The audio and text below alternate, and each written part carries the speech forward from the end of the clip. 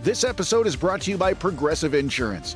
Fiscally responsible, financial geniuses, monetary magicians. These are the things people say about drivers who switch their car insurance to Progressive and save hundreds. Visit Progressive.com to see if you could save. Progressive Casualty Insurance Company and Affiliates. Potential savings will vary. Not available in all states or situations.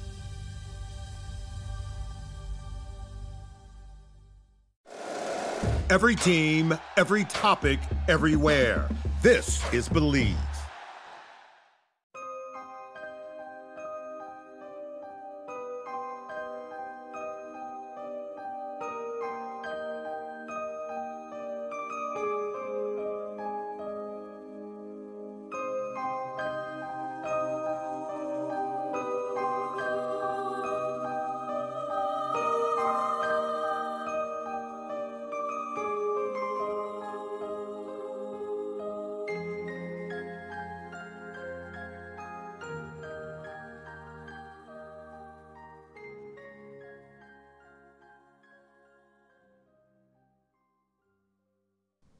My name is Brenda, and welcome to Horrifying History, where you will hear about the unexplained and supernatural happenings that have stained the pages of history.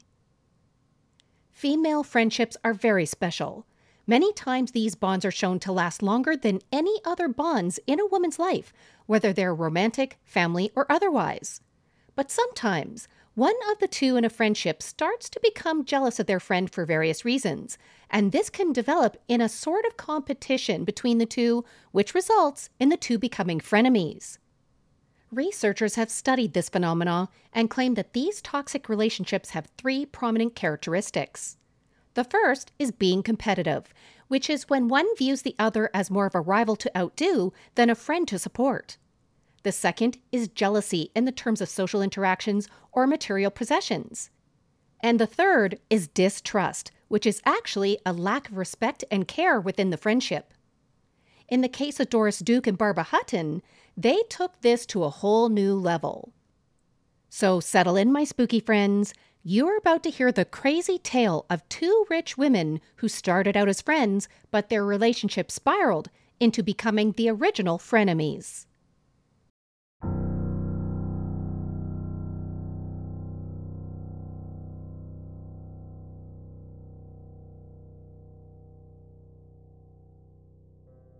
Barbara Hutton and Doris Duke were born within a week of each other in New York City in the United States. Barbara Woolworth Hutton came into the world on November 14, 1912, and she was the heiress of 1/3 of the estate of retail tycoon Frank Winfield Woolworth. This made Barbara one of the wealthiest women in the world. Doris Duke, on the other hand, was born on November 22, 1912, and she was often called the richest girl in the world. She was the only child of tobacco and hydroelectric power tycoon James Buchanan Duke, and when he passed away, he bequeathed the majority of his estate to his wife and his daughter. This estate would be worth $1.74 billion in today's funds. When Doris's mother died, she inherited an additional $250 million. Let's just say that money was never a problem for both of these women. Both ladies led very privileged lives, but their lives couldn't have been more different. Doris spent her early childhood at her father's 2,700-acre or 11-square-kilometer estate called Duke Farms in New Jersey. When she turned 18, Doris was presented to society at a debutante ball at Rough Point, which was her family's home in Newport, Rhode Island. It was only a few years later that 6-foot-tall Doris started to get the large bequests as written in her father's will. As Doris received this money, she used her wealth to travel the world and pursue her interests. One of these interests was singing, and she studied under a voice teacher. She brought this skill with her when she worked in a canteen for sailors in Egypt during World War II. In 1945, Doris became a foreign correspondent for the International News Service, where she reported from various war-torn cities across Europe, as well as she became a writer for the magazine Harper's Bazaar. After this, Doris moved to Hawaii. When there, she became the first non-Hawaiian female competitive surfer. She also was a huge animal and horticulture lover. This resulted in her supporting various wildlife refuges and created what she named Duke Gardens in Somerset County, New Jersey. These gardens were part of Duke Farms and were designed and planted by Doris herself. She created it in the memory of her father, and it was 11 interconnected gardens, each with a different theme. During her travels, Doris collected art. She eventually cultivated a very expensive collection, which today it is on public display in her former home located in Honolulu, Hawaii. It is said that her collection included works by famed artists Picasso, Van Gogh, Rembrandt, and Monet. She also collected rare wines, and her collection of over 2,000 bottles were estimated to be worth over $5 million. She also loved to collect fine jewelry. After Doris's death, she left her vast estate to her family's charitable organizations. As part of this, Doris's jewelry collection was auctioned off in June of 2004. The sale earned $12 million for the Doris Duke Charitable Foundation. Now, Barbara's childhood was very different than Doris's. Her father was neglectful and spent most of his time working versus spending it with his daughter. When Barbara was 4 years old, her mother Edna passed away at the age of 33. Her death was documented as suffocation due to mastoiditis, which is the result of an infection that travels to the mastoid cells of the skull located behind the ear. But the rumor mill said something completely different. Rumors persisted for years that Edna actually ended her own life due to her being depressed about her husband's constant cheating. 4-year-old Barbara was the one who found her mother's body, and this trauma followed her for the rest of her life. After her mother's death, Barbara was shuttled between relatives and was raised by a governess. As soon as she became the age to go to school, Barbara was sent to boarding school. It was here that she became very introverted and had limited interaction with kids of her own age. The person closest to her was her cousin, Jimmy Donahue, who was the son of her mother's sister. Jimmy also inherited a portion of the Woolworth estate, and he lived a very chaotic life. As he grew to adulthood, his drug, alcohol, and relationship problems were known to the public, and this embarrassed the family. When Barbara was 18, her family kept with high society tradition and threw her a very lavish debutante ball. This party was attended by the elite of the day, and it was said to cost in today's funds just over $1 million. Considering that this party was right in the middle of the Depression, this caused public outrage that when so many people were struggling, the Hutton family would spend this amount on one party. The public criticism got so bad that Barbara was sent away to tour Europe to escape the press. Now, just like Doris, Barbara was also a collector. Old master paintings, sculptures, porcelain, expensive jewelry, Barbara had to have it all. One of the most well-known objects that Barbara purchased was jewelry that once belonged to Marie Antoinette and Empress Eugenie of France. She also collected very expensive and important pieces from Fabergé and Cartier. The most notable piece of jewelry she had was the Pasha diamond, which was a beautiful 40-carat diamond that was octagonally cut. She decided she didn't like that, so she had it recut into a round diamond, bringing it down to 36 carats.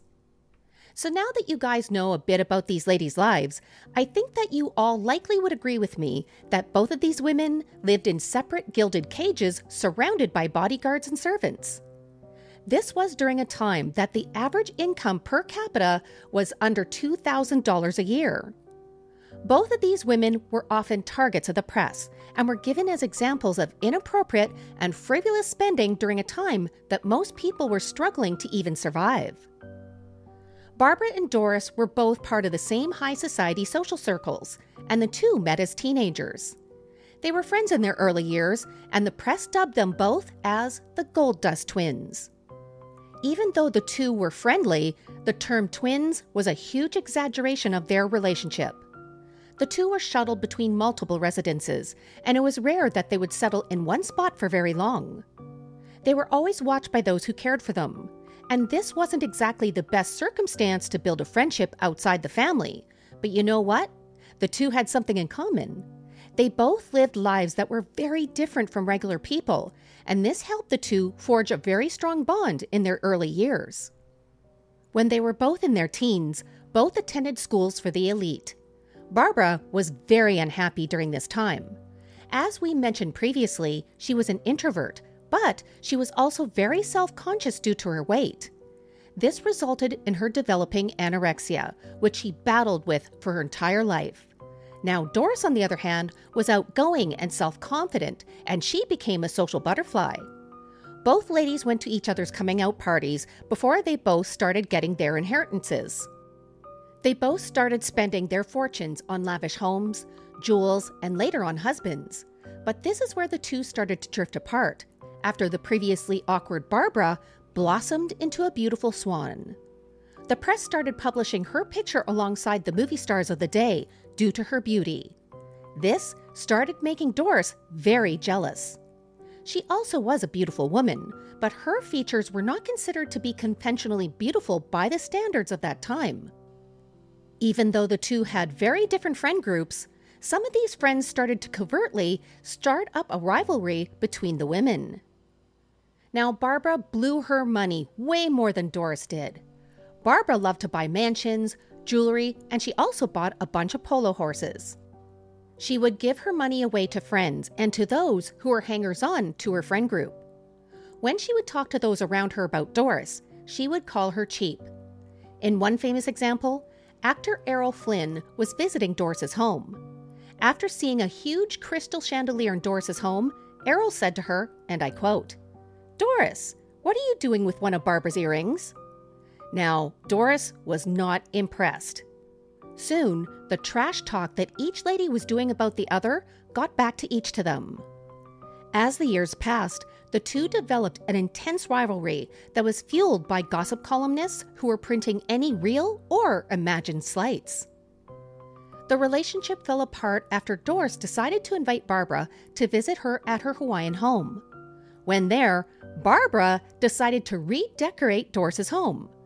She waited until Doris left her home one day, and when she was gone, Barbara had all of Doris's priceless art and antiques taken out of the home.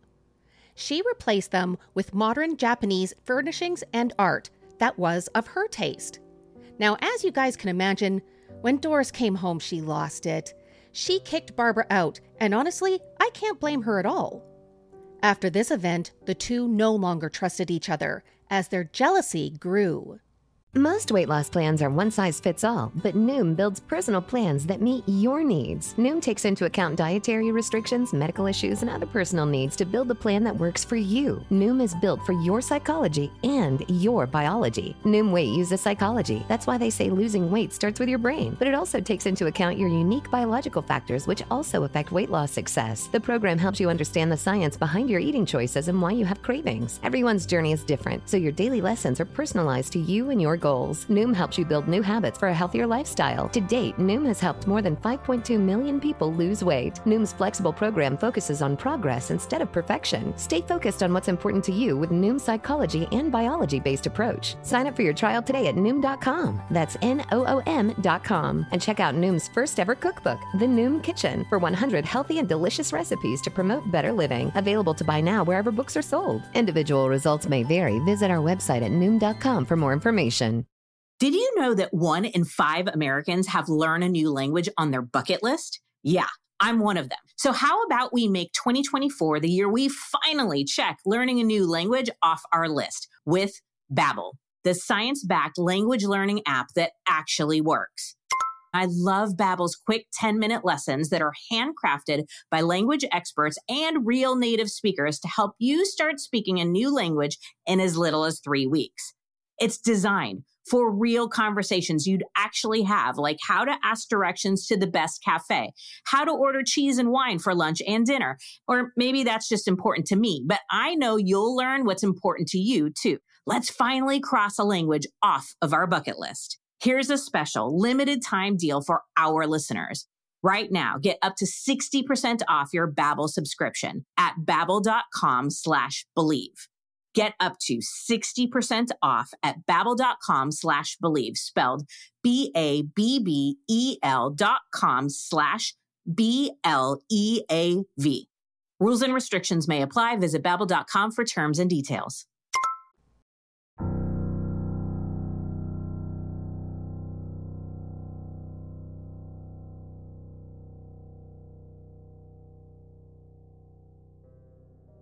Doris got married for the first time to James H.R. Cromwell, who was the stepson of a wealthy financier.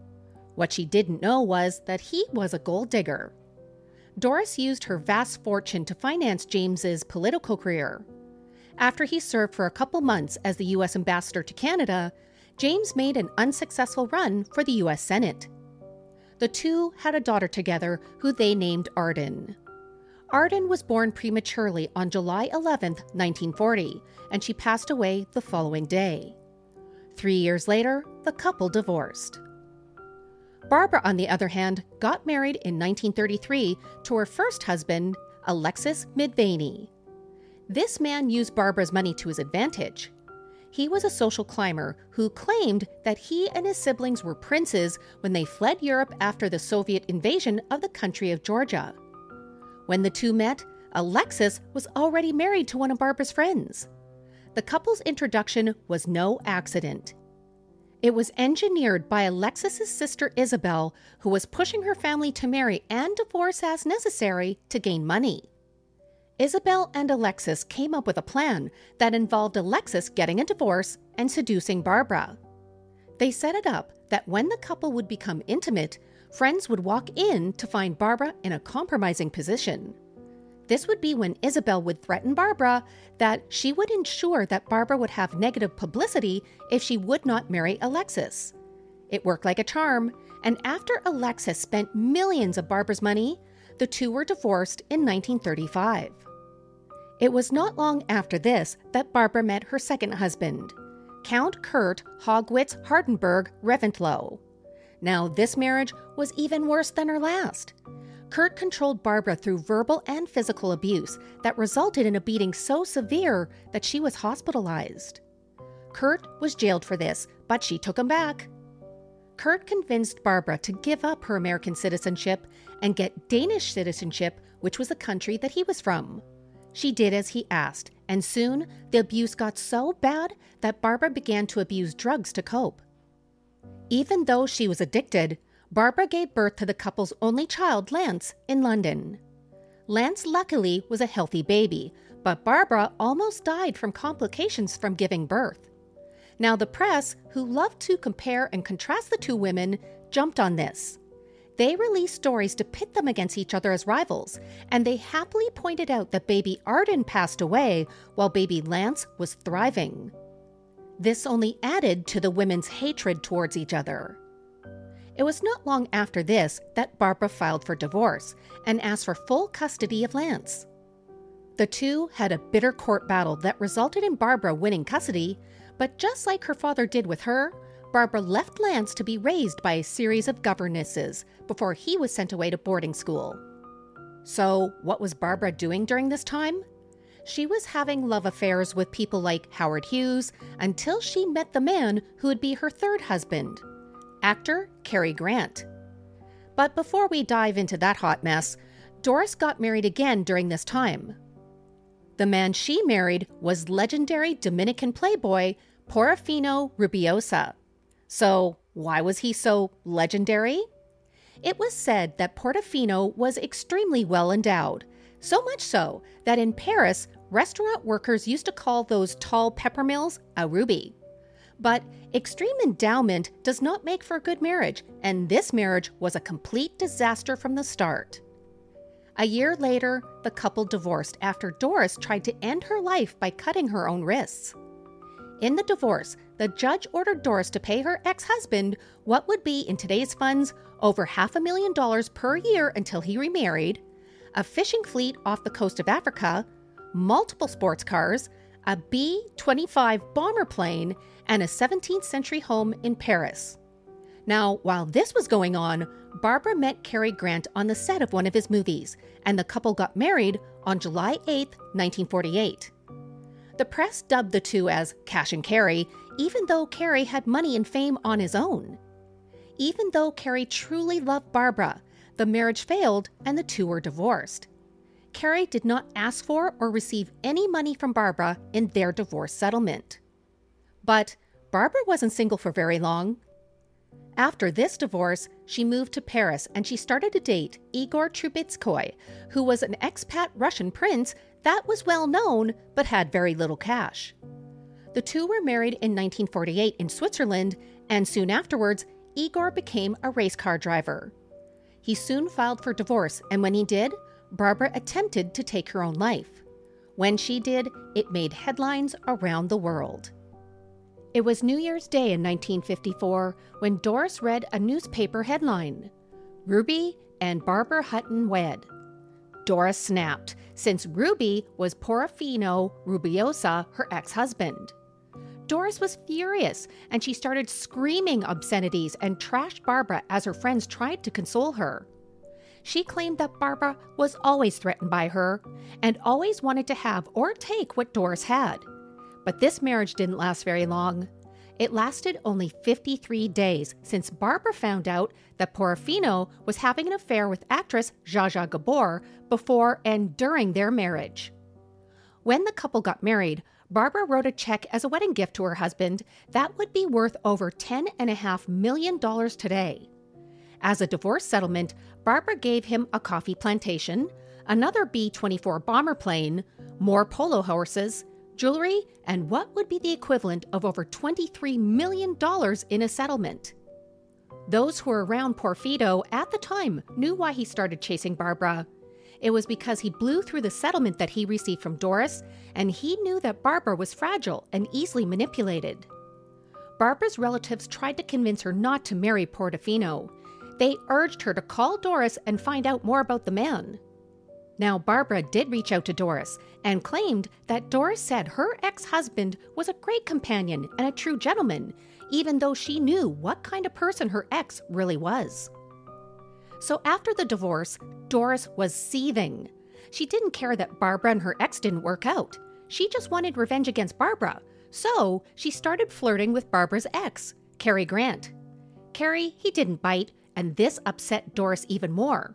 So what does a socialite with money to burn and a grudge do? Well, Doris decided to get a bunch of plastic surgeries to make her look younger. After recuperating, Doris started to chase a much younger man, jazz musician Joe Castro. Now, Joe started dating Doris after she phoned him up one day. She reportedly said, and I quote, "I'll give you more than she would. If you were with me, you'll have a symphony orchestra." Now, you all can imagine who she actually was. After the two started dating, Doris and Joe ran into Barbara in Tahiti in a restaurant. The two would not acknowledge each other, and they sat on the opposite side of the restaurant from each other. As said by columnist Leonard Leons, who reported on this event, he said in part, and I quote, "America's two wealthiest heiresses, like China and the USA, are aware of each other's existence, but do not recognize her." When Doris was dating Joe, Barbara was not single. Her next husband was German tennis star Baron Gottfried von Kram, and this relationship ended in divorce. Next came her seventh husband, Prince Pierre Raymondine Vin de la Champasak. Now this also ended in divorce, but that's not why Barbara was constantly being talked about in high society circles. It was because she was now regularly appearing intoxicated in public. Barbara was burning through her cash since she was addicted to both drugs and alcohol. She now expected to be carried everywhere since she was usually so much under the influence that she couldn't even walk. But Doris, she wasn't doing that great herself. In the fall of 1965, Edward T. Rella, who was a handsome interior decorator, was doing some work for Doris in one of her homes. The two were in a car together going back to the home when Edward got out of the car to open the gates of Doris's estate. He left the vehicle running, with an intoxicated Doris having her foot on the car's brake. She took her foot off the brake and put it on the gas. The car quickly jerked forward, crushing Edward against the gates, killing him instantly.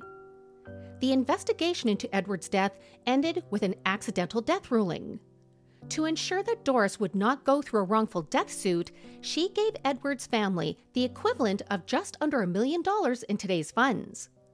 When Barbara was asked by reporters for a quote concerning this, she said, and I quote once more, "Perhaps Doris didn't like his taste. She certainly didn't care for mine."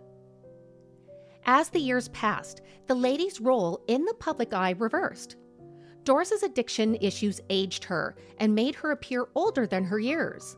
Doris, on the other hand, embodied the public's idea of what a glamorous international jet-setter looked like. Barbara's behavior started to become more and more erratic, demanding for people to carry her everywhere. When her son Lance died in a plane crash in 1972, she fell into a deep depression.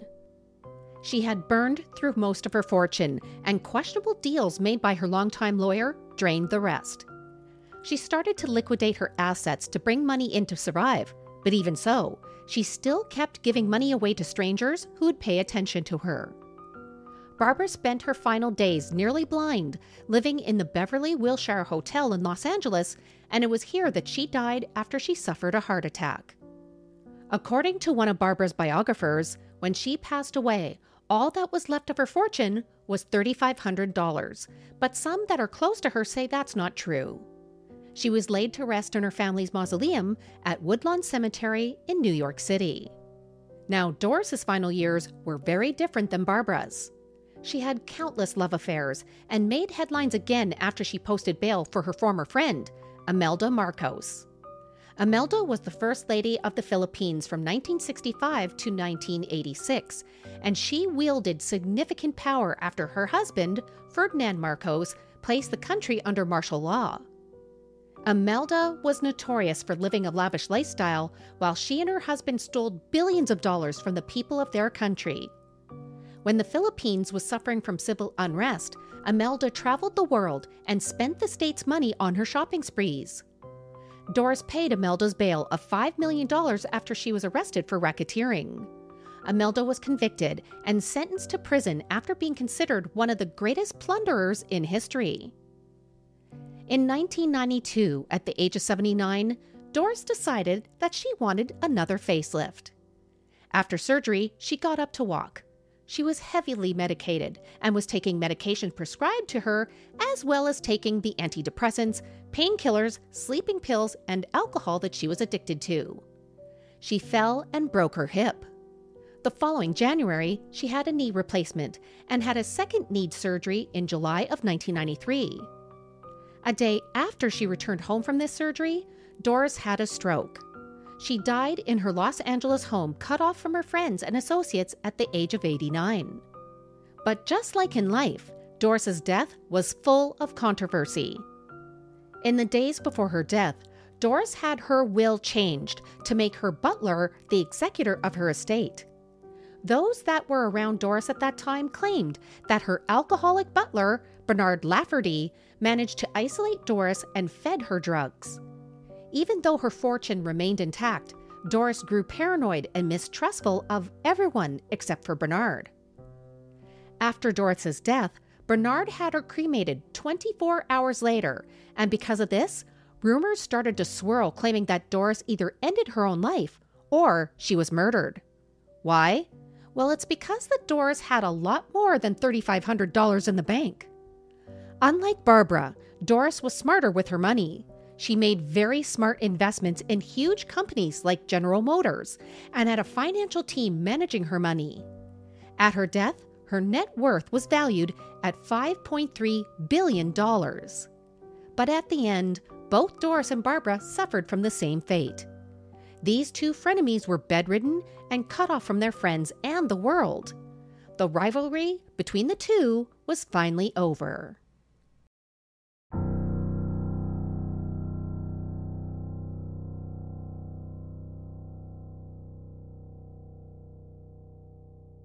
Thank you all for joining me for our latest episode of Horrifying History.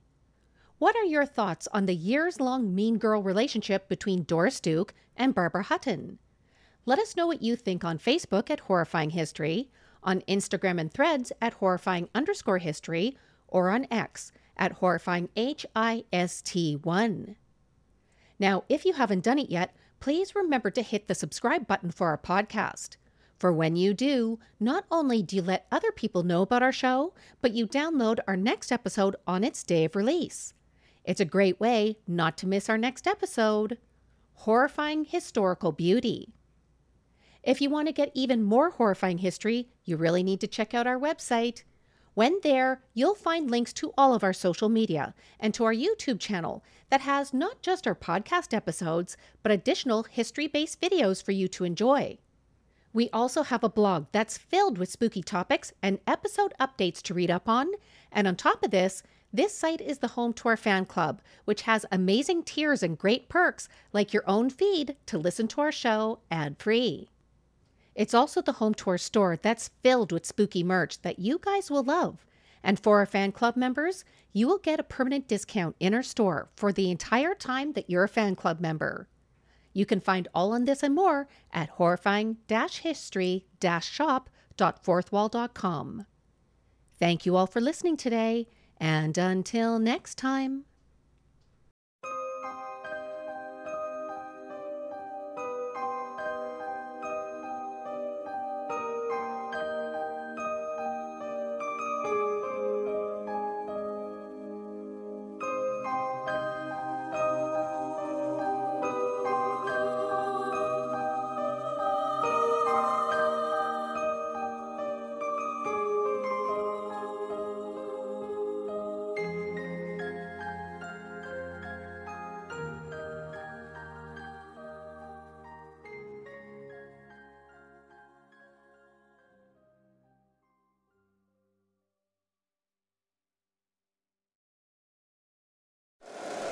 If you like the show, please take a moment to rate, review, and subscribe. It really does help the show to grow. Thank you for listening.